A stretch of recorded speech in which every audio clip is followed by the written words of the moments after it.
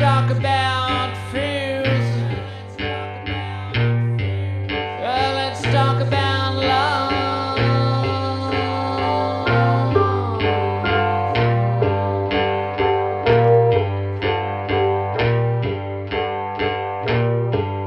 Yeah, I got fears, but I ain't got no love.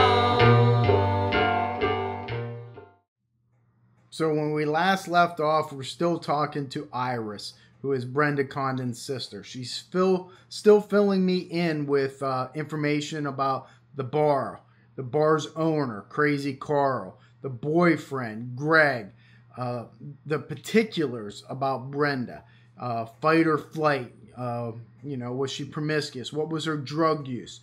Things like that is very important in understanding the victim, number one, but the process of a crime, if one is committed here. We haven't determined that yet. And that was one of the things that I had to ask her. Would Brenda be the type of person who just pack up and leave? Well, nobody really knows. They could give you any answer that they want, but you never know. But with her leaving the car there, leaving the kids, I'm certainly biased, I think, one way. But I'm willing to let it play out and let's see what the evidence says. So let's finish up our victimology with Brenda Condon's sister, Iris.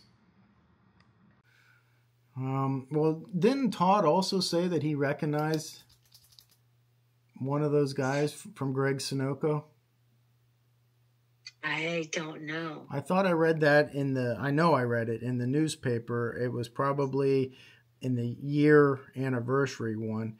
He said, I've definitely seen, I think it was the younger guy before because he used to work at Greg's Sunoco. Todd? Yes. Oh, I don't think so. I mean, that's what it said. And I did what you just did, was like, wait a second, he's 13. Todd wasn't old enough to be working at the gas station. Maybe I'm just assuming that he was working there, that he said he pumped gas there. Well, he might have, just for something to do while his mother was talking to Greg. Right. But as far as Todd working at that gas station, no. Okay. Well, I'm going to head up and I'll be talking to him tomorrow anyhow. So I guess that'll be a better question for him, huh? Yeah. So when Carl's telling me that Brenda sent home the doorman early that night, did you ever hear that before? No, that is something new to me because I can't imagine, there wasn't that many people there on a Monday night. There was no bands. Right. So why would they need a doorman? I can see Friday and Saturday nights they had a doorman. Right. Because she told me about that. But I don't understand a Monday night because bars are slow on Monday nights. Well, how about more than one bartender? Was that something that she ever talked to you about? No, other than the Saturday night before, I think there was a guy on with her, but I think he was training her so that she could go in on Monday night by herself. Right. And this is $1 million question, and I know you're going to tell me you don't know, but I'm going to ask anyhow. Do you know the name of that guy? No. I have no idea. That's okay. I can try to track it down somehow, but it's very important if he was the one training her. And she and Bonnie went there quite often, is my understanding, because that's where Greg hung out when he wasn't playing in the band. Okay. Did you know, when Greg introduced you to Carl, did they seem like they were good friends, just acquaintances? Yes, chummy friends, yes. Okay, good to know. Did she share with you that she had any inclination of leaving Greg? No, she didn't. Okay.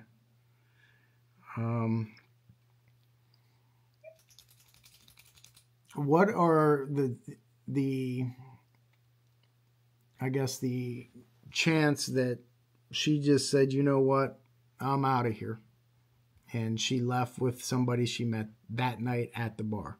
What would be No, the 0%? no, I don't think so. That's not in her. No, Okay. no, that it was not. Like I said, she called me on the phone all the time. She showed up at my house all the time. You know, and I'm talking about every couple of days or so. She would stop in or, you know, call me or something. No, for her to just pack up and leave, no, and to leave her car. I mean, that car meant to her as much to her as her kids did. That's good to know. Thank you for telling me that. That's important. Did you ever talk to Carl other than that Friday night?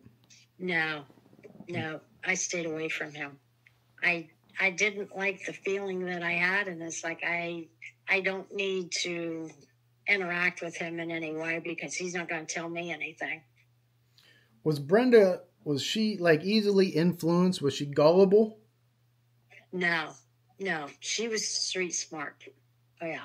Okay. Well, let me run a scenario by you, and you just tell me what you think about it. Let's see, she had to open up that next morning, correct? Correct. And that is at 6 a.m. Oh, I don't think so. No? No, she had to open up the next day, but I think it was like 9 o'clock. Okay. Well, I'm not sure, but I got 6 o'clock from somebody somewhere, so I don't know. That does seem early, right? If they're not serving food, why she'd have to open up at 6 a.m. Even the clubs don't open up at 6 a.m. Right. Yeah, I don't think so. The cigarette guy was there, I don't know, sometime in the morning. Maybe 10 o'clock in the morning she was supposed to open up. Okay, that makes more sense to me. Like 10 to 5. Okay. Because the other guy was supposed to, I think, come in at 5 because she and Greg were to go out to dinner that night.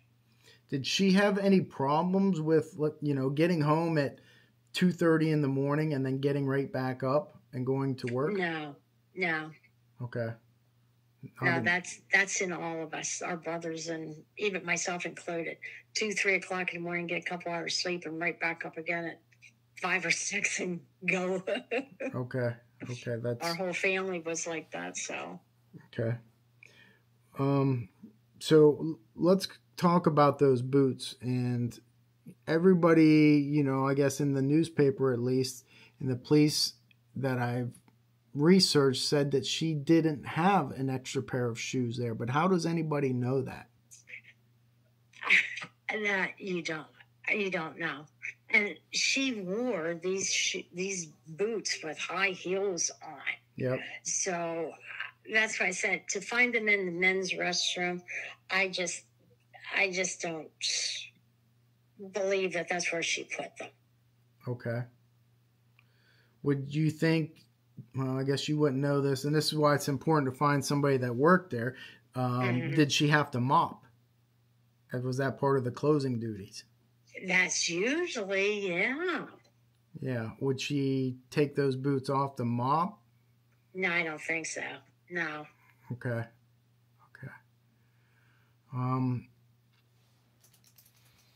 Did the police share with you any of their theories? No. I couldn't get anything much out of them except for Shaw, who would say, well, we brought the dogs in and searched, but didn't find anything. They followed a car or a vehicle that was in the parking lot, or it was parked at the neighbors or something. I forget what it was, but it didn't pan out to be anything. Okay. Do you know how well they searched? No, I don't think they searched very well because it was done very quickly from my understanding, from what Shaw told me. And they only did it one time. And they would not call Rockview State Police in to help them.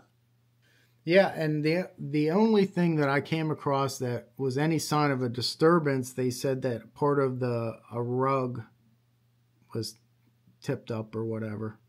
Okay, I don't know anything about that. I just know that the rug guy, the carpet guy, came in there the next day to replace the carpets, or their mats or whatever, Yes. and the cigarette guy. And that's when they said there was still partial drinks left on the bar, and there was money left on the bar. You know, and why would you leave tip money on the bar? And that was the thing I asked Carl. Where was the tip jar? Because everybody has a tip jar or a cup or something that money would have gone into behind the bar, usually by the register. Mm-hmm. But nobody knows anything about that. They just know about the money that was left laying on the bar. Well, I thought that, and maybe I'm wrong, but I thought that got explained away because the police said that there were people there drinking that morning, and they were putting money on the bar and paying for their drinks because the bar was unlocked. Oh, so they've changed that then. Yeah, I don't know. That's what I read. So I'm not sure. Yeah. Okay. Well, they said that the money was left laying on the bar. So. Well, and I asked Carl about the procedure. You know, when you tally up the register, where does that money go? And he said they would keep it in the drawer, like the removable drawer, and put it in his office. And I asked him if that was done, and he said no, the money was still in the register. So if that's the case, it seems to me obviously that, somebody took her before she could do that. Right. Yeah. See, and that's why he refused to show me the bank deposit slip. Mm-hmm. If it wasn't done, then that makes sense because there was no bank deposit slip. Right. She probably didn't get it there that far. Yeah. Okay. Well, I'm out of things to ask you, Iris, but I am an open book if you want to ask me anything. When are you going to do your podcast? It's going to be like a weekly thing. As soon as I do something, I think, and then I have to edit it and put it out. Mm-hmm. So it takes a little bit. But that first episode is everything I really talked to you about. Okay. And I'm probably going to put that out later on this week. Later on this week. Yeah. Okay. And will you send me an email or yes, something absolutely or a text message or something and let me know? So yes. And then I'll have to edit our talk here and I'll put that out. And when I go up and talk to Todd, and I'm going to I went to Carlsbad today. It's actually Robin Hood Brewery now, but I went out. Oh, it was a pizza shop for a while. It was. An old brewery. Yeah. Okay. So I went there and walked behind the building and was looking in the fields, and I took a drive. There's a little desolate road up there, right across from those fields. If I abducted somebody and I wanted to, because when you abduct somebody, the first thing you want to do is get to a secluded location so you can do your dastardly deed. Sometimes after I get done talking to people, they lay down at night and they got a million questions and they think of things. Call me, text me, email me, and think about people that you think I should talk to. Okay. Did you also, I'm sure you heard of the rumor that Greg buried her at the Sunoco. Under the concrete. Under concrete? Oh, no, I didn't hear that. Really? But, that would sound like Greg, but I don't think there was any construction going on in that garage at that time.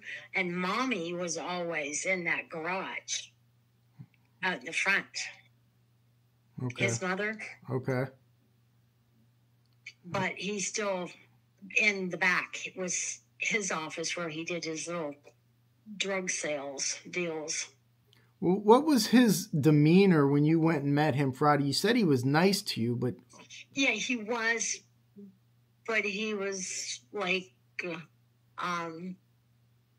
he didn't, he did not show any feelings for someone that had just lost a girlfriend that didn't show up at home, 3 nights before, she's gone, and you don't bother to notify the police that she didn't come home until the bartender came in at 5 o'clock and called you to see where Brenda was because her car was there, but she was nowhere to be found.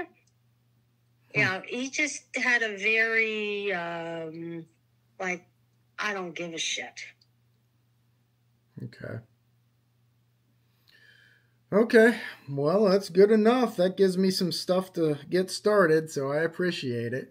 Well, it's no problem. I'll definitely talk to him tomorrow, and I don't know when I'll talk to Shauna, but I'll definitely let them know that you're thinking of them and would like to contact them. Most definitely, yeah. Because, I wonder how they're doing and how Shauna's 2 girls are doing. Little Brenda, which is 21 now, 22, so she's growing up.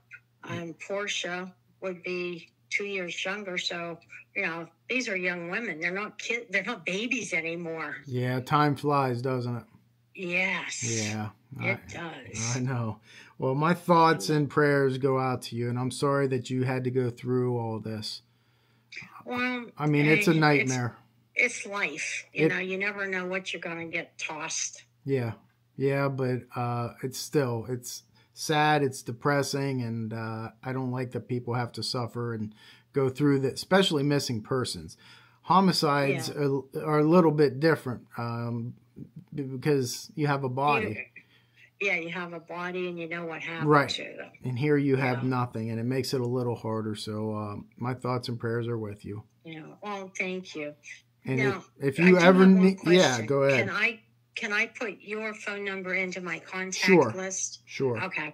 All right. That way, then, if I think of something or whatever, I can give you a call. I don't have to go through Facebook and send messages that I don't know whether they're... Because I was so surprised last night when I got an answer back.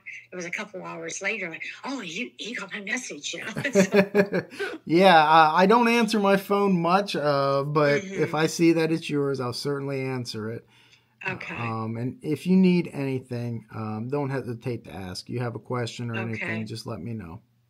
Okay, we'll do that. Okay, well, thank you very much for everything, and good luck. Hopefully you can get to the bottom of everything. The only thing I can promise is that I'll give it my all. Other than that, And hey, that's all we can ask of anybody. Right, right. So you'll get that from me. And so until next time, I'll talk to you later. Okay. All right. Thanks, Iris. Good night. Bye-bye. Bye-bye.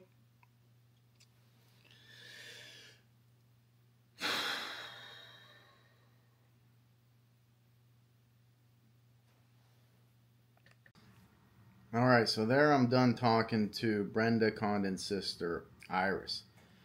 A lot of good information there. Again, that's why victimology is so important. And you notice how I just kept bringing her back to the bar. Okay? It's because that's key. That's key in this investigation. That bar, Carlsbad Tavern. The demeanor of Carl, Greg, and we're going to get into those suspects. I mean, right now, I hate to label anybody as suspects, okay? You can use different terminology. People say a person of interest. Well, everybody's a person of interest, okay? Carl worked there. Carl knew Brenda. Greg was the boyfriend. And of course, we have the sketches of 3 individuals, which I will do a whole episode on that confusing topic where I think I figured it out to make it less confusing. I think there's a big misconception about those sketches. Now, when I talk, hopefully, to the police officers that were there, that's just as important as talking to Iris about being on the scene. Yes, we can label these individuals that know Brenda as suspects or not. It doesn't matter what their label is. Okay, that's something the media uses. Well, he's a suspect. He's a person of interest. They are all persons of interest. They're all suspects. Okay? If you want to rank them higher or lower, that's fine. Right now, Carl is somebody I'm very interested in. Because of the information that Iris gave me, that's where I have to follow up on. Remember initially, I'm like, oh, he's not a suspect. No one, there's no evidence. Well, now I got some red flags. Now I have to follow that up. I got some red flags, obviously, with Greg. I got to follow that up. Now, I know police in the newspaper said that Greg was not a suspect. Okay, well, why? Give me the reasons. Now, I have my own theories as to why he may not be, but I want to know facts as to why he's not. In my mind, right now, he is. Now, I've already talked to Carl, but I've talked to Carl as one would talk to any witness. Maybe I threw in a couple questions there that you'll see that are suspect-oriented. That's what you do. Iris gave me a lot of good intel there. Bringing her back to the bar. What was the demeanor? What was the feel of the bar? I got to get in that bar again. Okay? And I will. And I will show you that. Hopefully there has not been a lot of reconstruction, remodeling on the inside, that it has the same layout. I did talk to a former a former worker of Carlsbad Tavern. Didn't give me a whole lot of information, but gave me some. Gave me a starting point. I still need more. One of the things that really bothered me is she said that she was never talked to by police. That's asinine to me. What do you mean? I said, when did you work there? She said, I started the weekend before Brenda went missing. Well, if you listen closely to Iris, Iris said Brenda worked the following weekend. She was supposed to only work Mondays and Tuesdays, but she worked on that weekend. This girl says, I never even met her, never even saw her.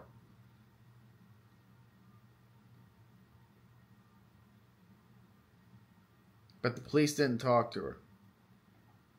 That's troublesome. I said, did they talk to any of your co-workers? She said no. I hope that that's false. Please tell me that that's false. Okay? Please tell me. You have to talk to co-workers. You have to. That's paramount. If police did not talk to co-workers, and I'm talking, you need to talk to every single one of them.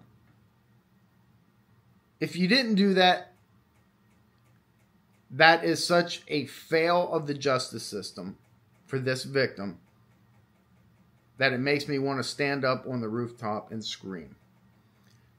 I got to get to the bottom of that. Because listen, yes, hindsight's 20/20. Mistakes are made.